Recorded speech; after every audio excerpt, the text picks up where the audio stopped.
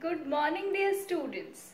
Today we are going to start with session 2 of chapter number 6, Mauryan Age, Chandragupta Maurya and Emperor Ashoka. So, let's get started.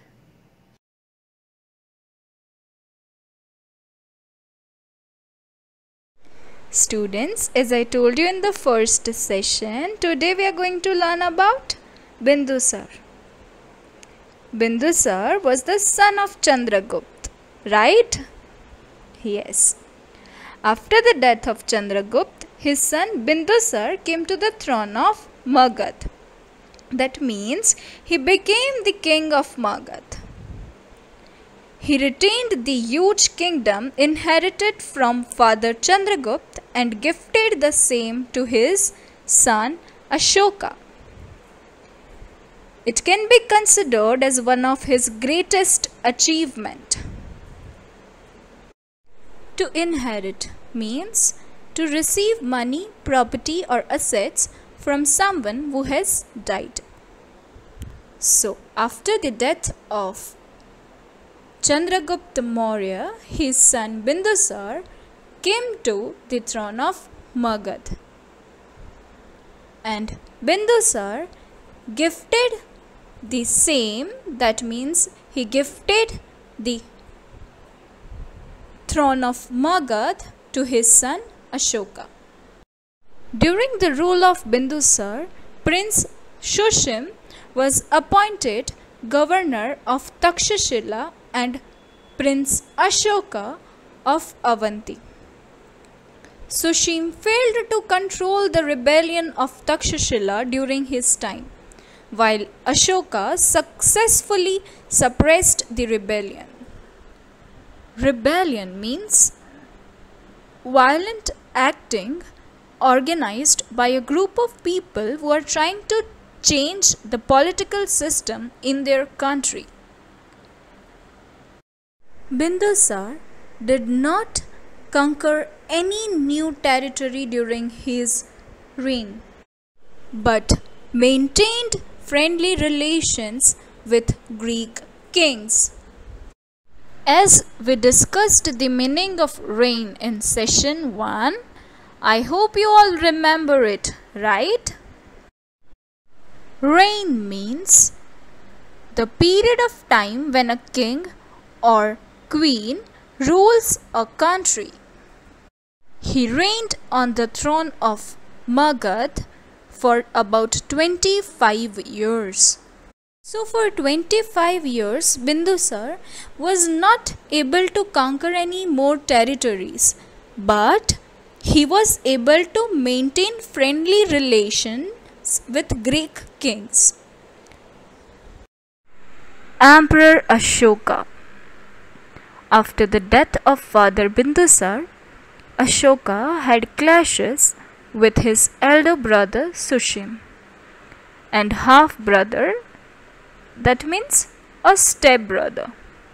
So Sushim was a step-brother of Emperor Ashoka. Thus, he came to power, but his coronation was done after 4 years. Coronation means a ceremony at which a person is made king or queen.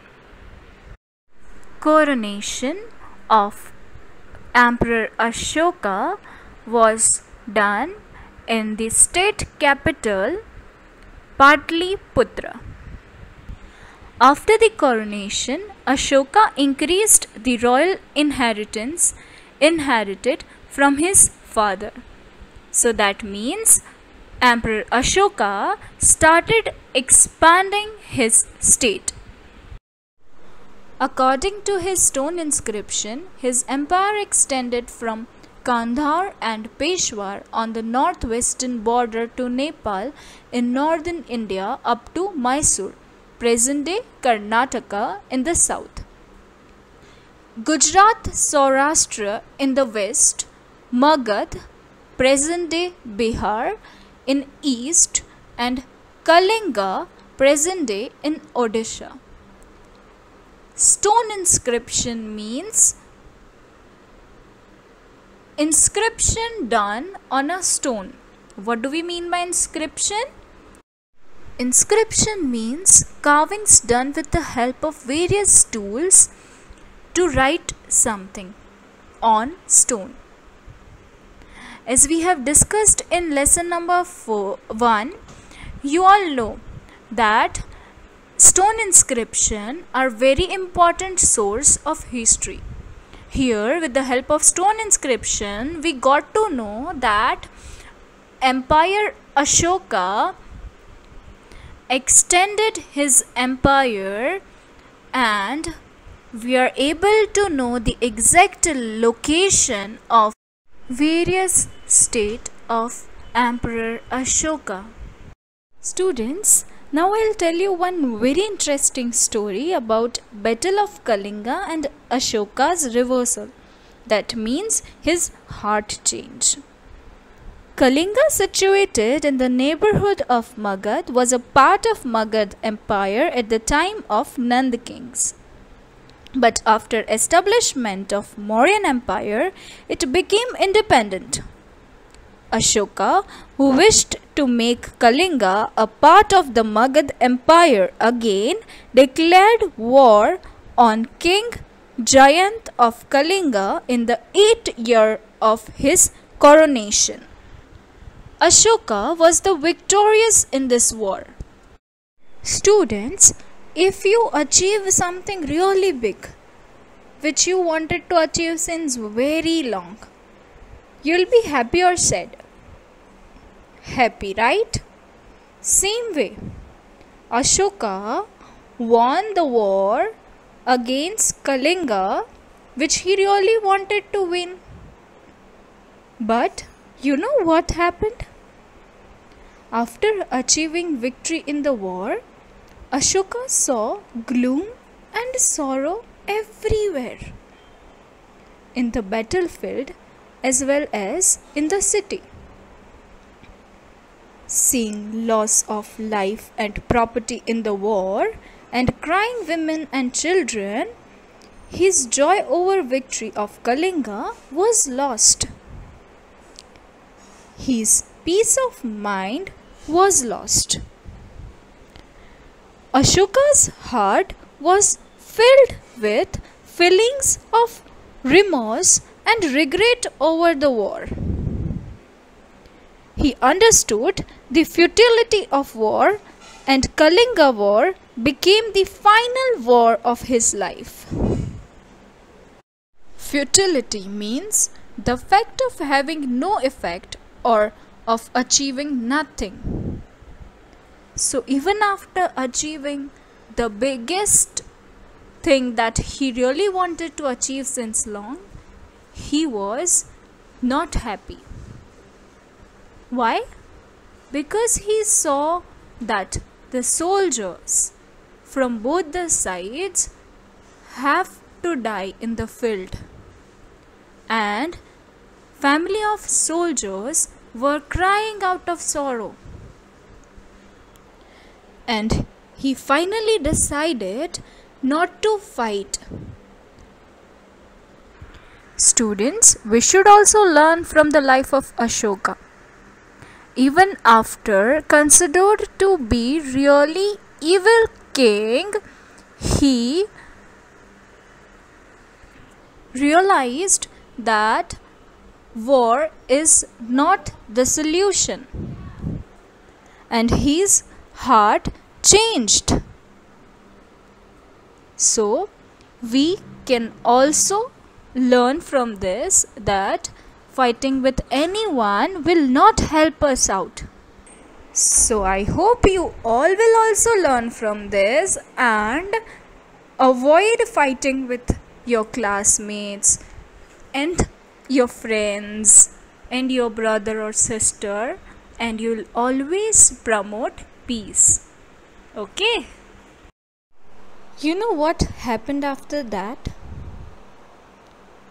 After that, Buddhist monk Upagupta taught Ashoka to renounce his weapons and take up the scriptures. By adopting Buddhism, Ashoka became a religious man from a diplomatic man.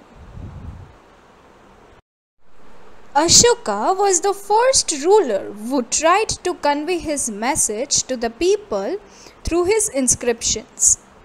Language of most of Ashoka's inscriptions is Prakrit and script is Brahmi. Script means a set of letters used for writing a particular language. Brahmi script. Most of the scripts of modern India have developed from Brahmi script. Here you can see the letter A in different scripts. First one is given in Prarambik Brahmi. Second one is Devanagari, that means Hindi. Third one is in Bangla. Fourth one is in Malayalam. And fifth one is in Tamil. Ashoka's inscription describing the Battle of Kalinga. While describing about his Kalinga war, Ashoka got this written on the stone inscription. 8 years after becoming king, I conquered Kalinga. About 1.5 lakh people were imprisoned. More than 1 lakh people were killed. This made me very sad. People who love their relatives and friends and are gracious towards their slaves and dead are also killed in the war, or they lose their loved ones. Gracious means behaving in a pleasant, polite and calm way. So I am regretting. Now I have decided to follow Dhamma and teach other people its principles. Dhamma is Prakrit form of Sanskrit word dharma. I believe that winning people's heart through dharma or dhamma is better than forcefully winning people. I am carving this inscription as a message for the future so that after me, my son and even grandchildren do not think of indulging in war. They should think about the ways in which they could spread Dhamma, that means Dharma. Students, the inscription which we just discussed and read is situated in the Junagadh. Let's study about the current location and some other details of Ashoka's inscription. Ashoka's inscription, written in Prakrit language, has been found on the way to Damodar Kund near Girnar mountain in Junagadh, Gujarat. This inscription contains article of 3 kings. This is article from King Mahashatra Rudra. This article gives detail about Sudarshan lake, constructed by Governor Pushyagupta, who was governor at the time of Mauryan king Chandragupta. If you remember, we discussed about Pushyagupta in session 1, right? Yes, it is end of today's session. And now it is fun time. Today I am going to share with you one fun fact about Indian history. So without any wait, Let's move to the next slide. The world's first university was established in Takshashila in 700 BC. More than 10,500 students from all over the world studied more than 60 subjects. The University of Nalanda, built in the 4th century BC, was one of the greatest achievements of ancient India in the field of education. So students, I expect you all to revise the part that we have discussed today, and in our next session we will further discuss about Ashoka and administration of Mauryan era. Thank you and have a nice day.